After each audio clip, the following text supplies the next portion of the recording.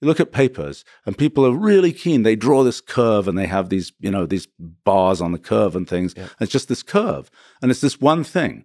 And it's supposed to represent some system that has all kinds of details in it. And this is a way that lots of science has gotten wrong.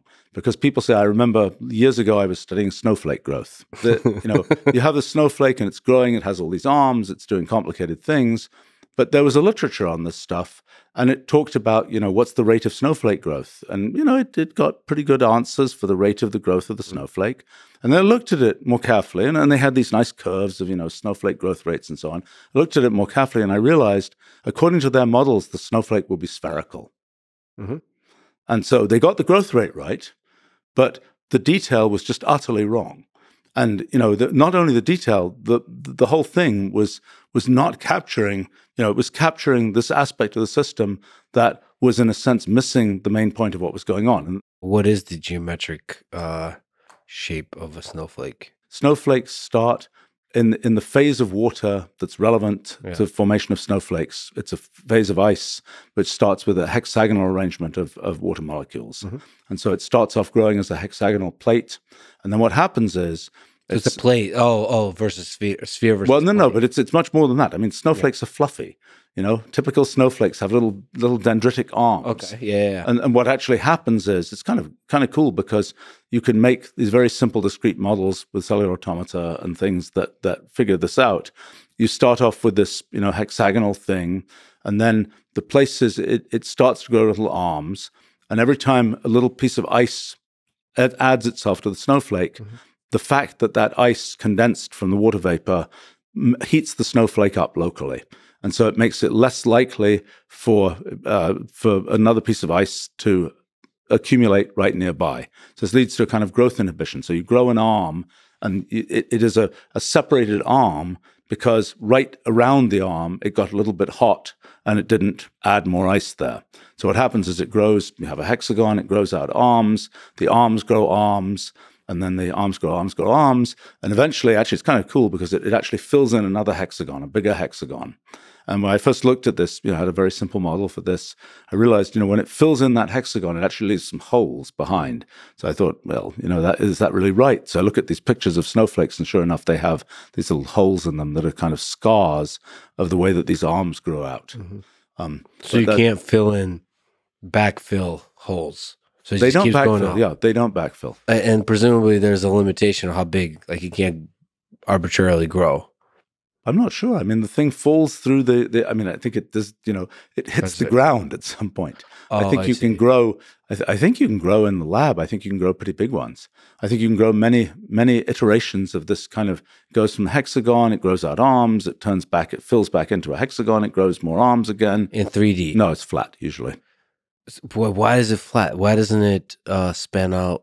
Okay, wait a minute. You said it's fluffy, and fluffy is a three-dimensional property, no? Or no, it's fluffy. Snow is okay. So what makes we're really in a detail here, but there's multiple snowflakes become fluffy. A single snowflake is not fluffy. No, a single snowflake is fluffy. Mm-hmm. And what happens is, if you have snow that is just pure hexagons, mm-hmm. they can, they fit together pretty well.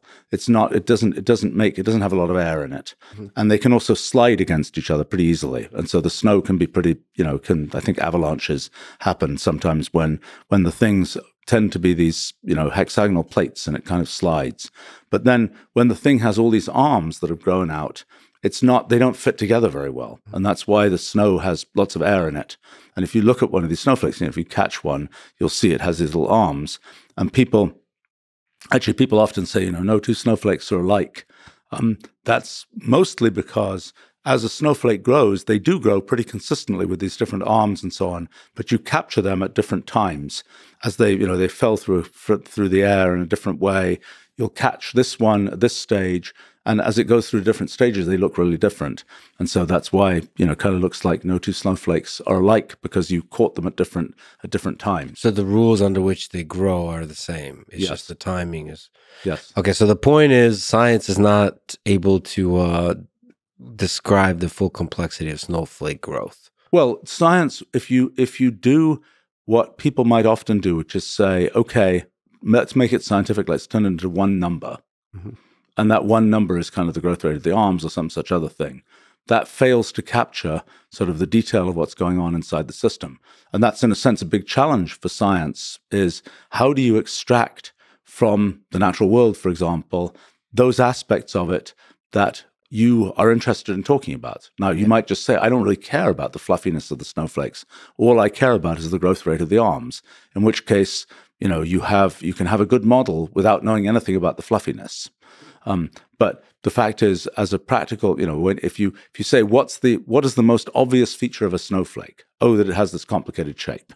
Well, then you've got a different story about what you model. I mean, this is one of the features of sort of modeling in science, that, you know, what is a model? A model is some way of reducing the actuality of the world to something where you can readily sort of give a narrative for what's happening, where you can basically make some kind of abstraction of what's happening and answer questions that you care about answering.